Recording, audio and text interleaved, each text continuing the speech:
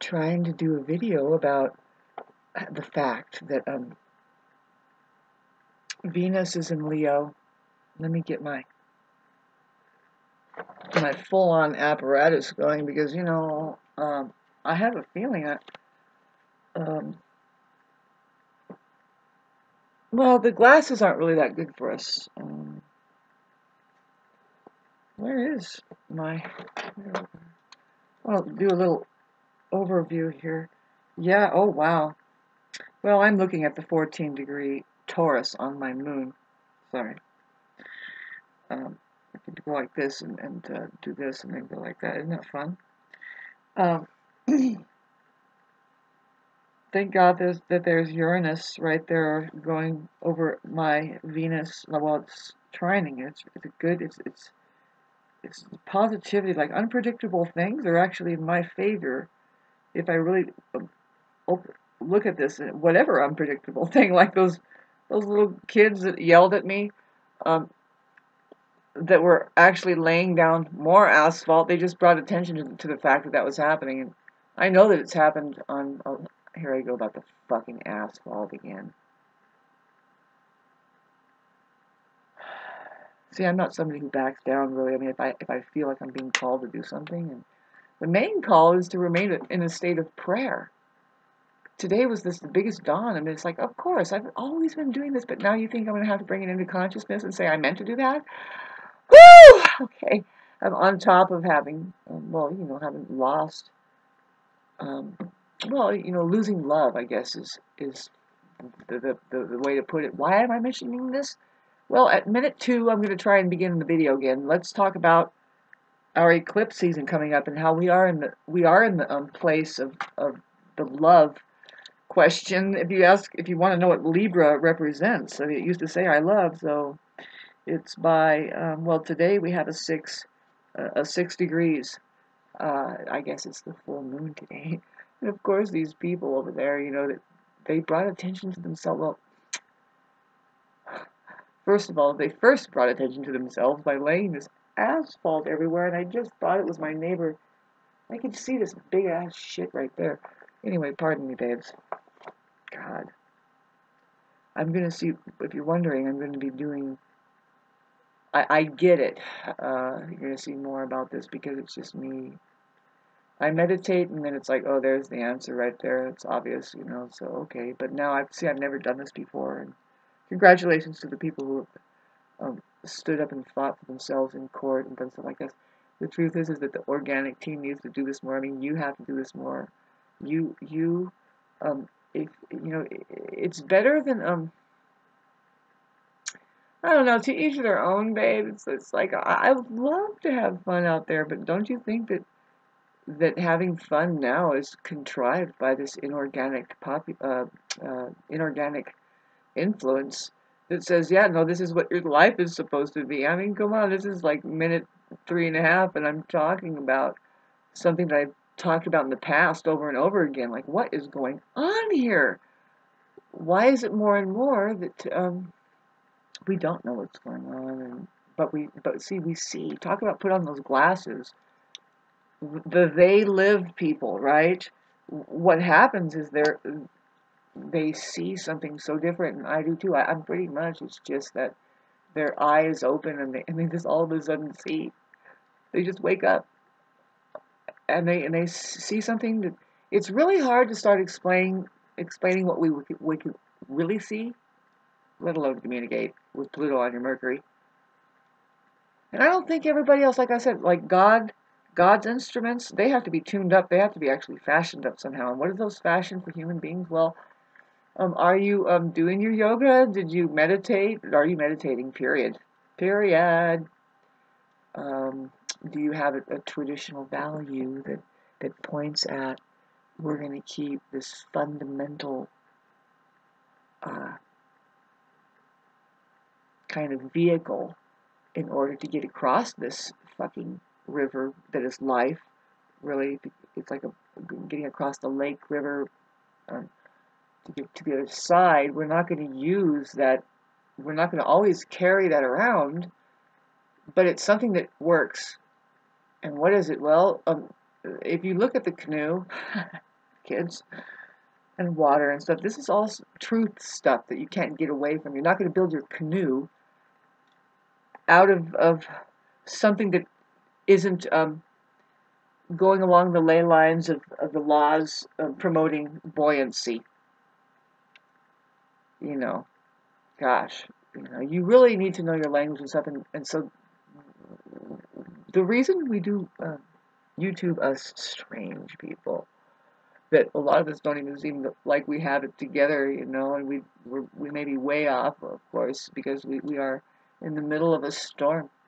I like that analogy of just, especially doing astrology. It's like, by the way, Moon is doing this thing today. It's, I guess, supposedly today. It's looking at it. It's at 6 degrees, and that's when the Moon opposes. It's a full moon exactly today, so it's at some time now. I can see it was early this morning. It must be early, way early this morning. In fact, it could have been, like, you can see the minutes here. Yeah, there's a little bit of a discrepancy, particularly with the moon. It was early in the morning, like at 12:11 or something.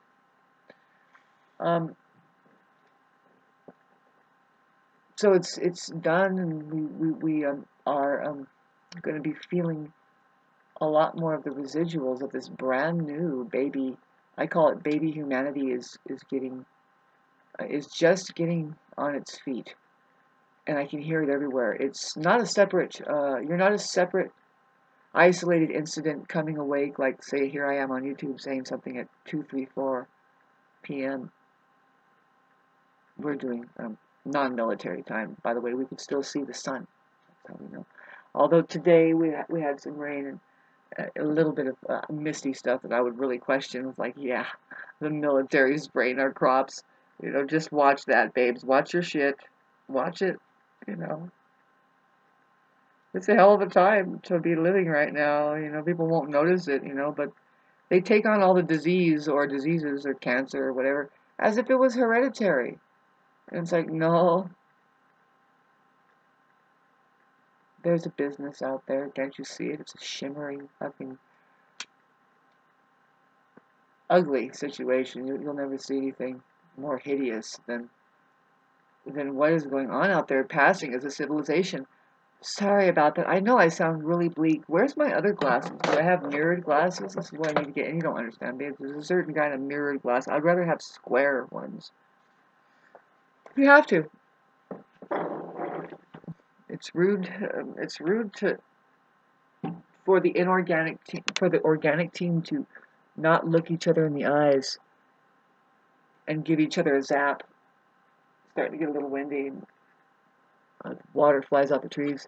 But so if you put on your glasses, you don't have to give energy to the inorganic team.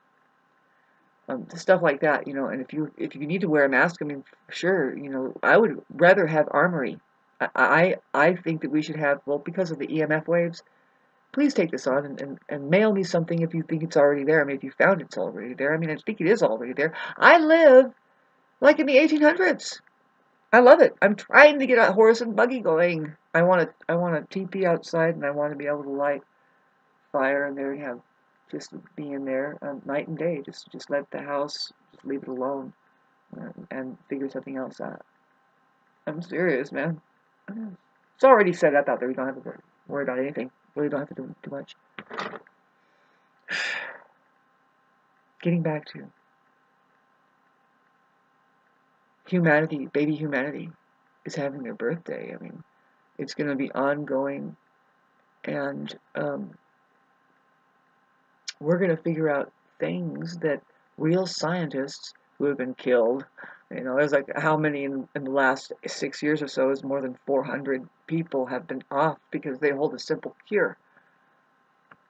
Hi there, Jesus. Was that kind of like you? Hell yeah, it was. What was the cure there? What if you are the cure? Being a practitioner, that's what Thich Nhat Hanh used to call, who was it? Well, I think on his little commune there called Plum Village, there are practitioners now. These are therapists, I think. These are just people who are enlightened. A Buddha is just somebody who is conquered of the mind. They can go in and out of the mind. They see it for what it is. They are perfect, like they're just a mirror. They're more like the reality of reality. That is almost like it's the Akashic record. You know, you're kind of going into their frequency of seeing memory and all that stuff and how it is. It's so different. Being a master, anyway. Buddhism is just a conversation between two people. That's what Buddhism is. The ism of the Buddha is a conversation between two people. Now that I think about it, is ism have to do with just like conversing and communicating? Yes, and there's the im there, and then is we already know what that is, right? Is it, baby. It is what it is. Me, I'm an is. It's the truth.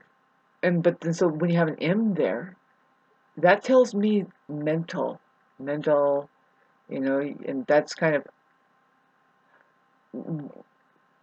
words go with the mind. Words go with mental. The language comes up into that, and we're going to give each other just kind of, there's two different ways to use communications, of course. Is it validating the truth, or is it trying to uphold a lie?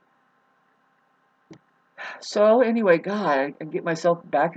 Here I am in the canoe, going, "I'll be right there." And what I'm trying to talk about is like making these videos during these times when, well, perhaps the people that make these videos, they're called to do something, you know, and they're freaky, they're weird. They're like, man, you know, I'm a black sheep, you know, and I did nothing but just I was really strung out all my life, but now I'm. They're really actually having a good message for people and bumps people into a possibility of getting what you want, you know, figuring out what you want and then getting what you want, you know. Where we really are, babes, because some people are on like the tippy top. It's like we already got what we want here, babe. It's all here. We can hardly access it though because what? We have to do the money thing, right? I mean, there's such a everybody knows, babe. I don't want to sound lazy or anything. Like I don't participate in what civilization hell is going on out there. No thanks. Yeah. Oh. It's not about making money. Pleasures do not come with us to us. Money does not bring us pleasures. That's what I'm trying to say. And pleasures in life, it's skills. Skills do. People who know something about something, and then they have a passion, and they create. That's what money is trying to emulate. If it ever sat in a dock on a yacht and doesn't know how to sail at all. But there's just tons of yachts like that, and there isn't an owner there that knows the art of sailing because it takes skills to sail a yacht and really be in that storm and have a reason that you're just sitting there relaxing after a while inside the harbor and drinking your wine. That wine was made by somebody who had the skills to do it. It wasn't money that made it. They love their scenery, the vineyard and whatever's going on there amongst the denser part of the bushes. Anyway, I'll have to